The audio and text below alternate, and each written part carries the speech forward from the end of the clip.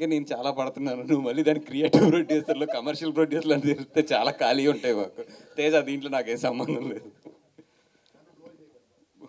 నన్ను ట్రోల్ చేయకండి బాబు. First of all media మిత్రులకి అండ్ తెలుగు సినీ ప్రేక్షకులకి అందరికీ కూడా ఈ మా లింగిడి సాంగ్ని అంత హిట్ చేసినందుకు థ్యాంక్ యూ సో మచ్. ఈ నైట్కి I think it is hitting 30 million. అంటే ఒక సాంగ్ ఈ రోజులో 30 million వెళ్ళాలి బిఫోర్ రిలీజ్, దట్టు వితిన్ 60 daysలో. అంటే అది ఎంత పెద్ద సెన్సేషన్ అవుతేనే కానీ ఆ నెంబర్ తెచ్చుకోదు. నిజంగా దానికి first of all thanks to the music director and ఆ సాంగ్ని చేద్దామని చెప్పి సజెషన్ ఇచ్చిన తేజాకి, వీళ్ళందరికీ కూడా thank you so much. Because ఆ సాంగ్ వల్ల ఈ సినిమాని జనాల్లోకి చాలా ఫాస్ట్గా తీసుకెళ్ళగలేం. అండ్ సెకండ్ థ్యాంక్స్ నేను చెప్పుకోవాల్సింది ఈరోజు అనిల్ రావుపూడి గారికి. నేను ఈవినింగ్ అడగగానే ఆయన డెఫినెట్గా వస్తాను వాసు చేస్తాను అన్నారు.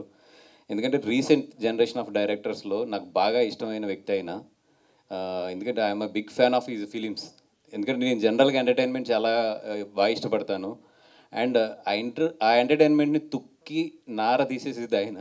అందుకని చెప్పి ఆయన సినిమాలు అంటే చాలా ఇష్టం. అండ్ ఈ లింగిడికి కూడా నాకు ఇన్స్పిరేషన్ ఏంటంటే మీ గుమ్మ మామిడి సాంగ్ అండి.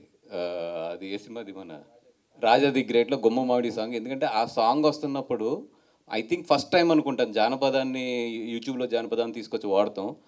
ఆ సాంగ్ నేను కుక్కడపల్లి థియేటర్లో చూసినప్పుడు అది ఎంత రేవ్, థియేటర్లో ఒక ఊపు తీసుకొస్తే నేనే షాక్ అయిపోయా. అంటే ఒక జానపదానికి ఇంత ఊపు ఉంటుంది ఆ థియేటర్లో కరెక్ట్గా కొడితే అనేది.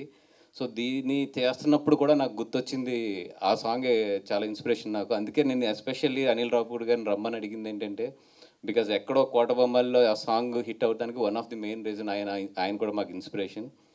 And coming to the film, అంటే ఈ సినిమాలో మెయిన్ చెప్పుకోవాల్సి వస్తే రేపొద్దున్న తేజ డైరెక్షన్ తర్వాత చెప్పుకోవాల్సింది రైటర్ కాశీ గారి గురించి.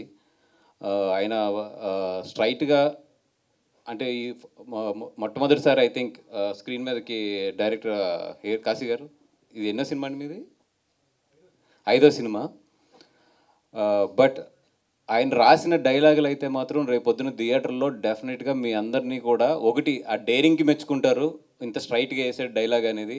సెకండ్ థింగ్ ఏంటంటే చాలా డెప్త్గా టచ్ చేశాడు ఈ సొసైటీలో ఉండే ఇప్పుడు ఏదైతే ఈ జనరేషన్లో ప్రజాస్వామ్యం అనేది వెళ్తుందో దాన్ని అయితే మాత్రం ఒక రకంగా ఒక ఇండైరెక్ట్గా చాలామందికి ఫట్టను కొట్టినట్టు ఉంటుంది ఆయన డైలాగులు.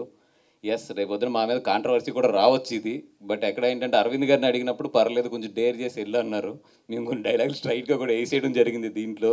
అవి రేపొద్దున గొడవలు వస్తే మాత్రం కాశీ గారి ఇంటి అడ్రస్ ఇస్తాను నేను.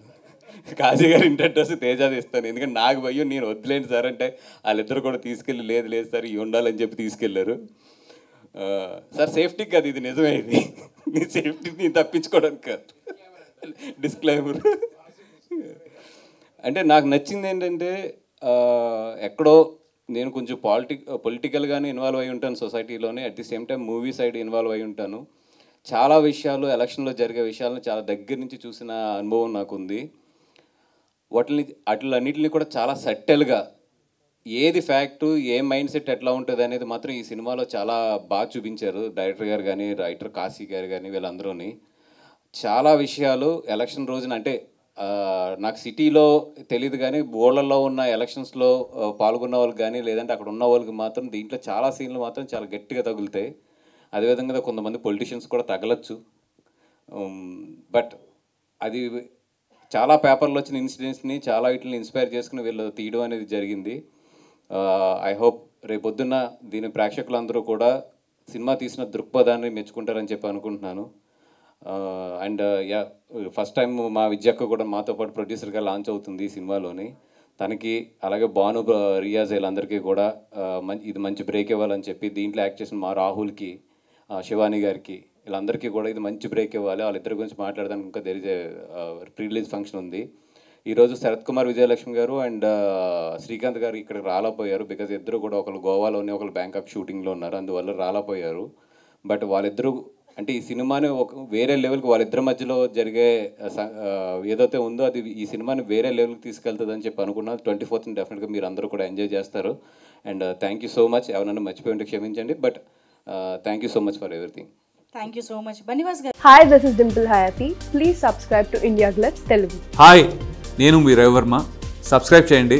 Indiaglitz Telugu. Hi, this is Adi Sai Kumar. Subscribe to Indiaglitz Telugu.